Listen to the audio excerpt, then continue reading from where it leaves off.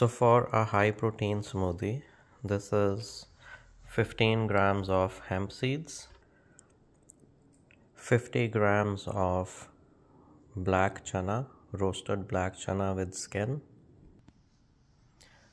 about half a cup almond milk.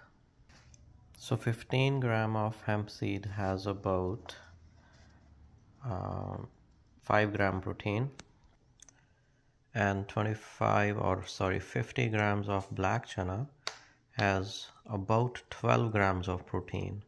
So 12 plus 5, that is 17 grams of protein. And if you add the banana and the apple, and you can add some other seeds, that'll easily add up to about 3 more grams of protein. So this smoothie can have 20 grams of protein, which is not quite half, but almost half the daily requirement. If you want to add more, you can add pumpkin seeds, walnuts, almonds, whatever you like. And pumpkin seeds, so 30 gram is 1/4 of a cup, which is quite a bit. But if you half it, 15 gram will have about 4 gram more protein. So in one smoothie, you can add up to almost 20 to 25 grams of protein. So put it all in the blender.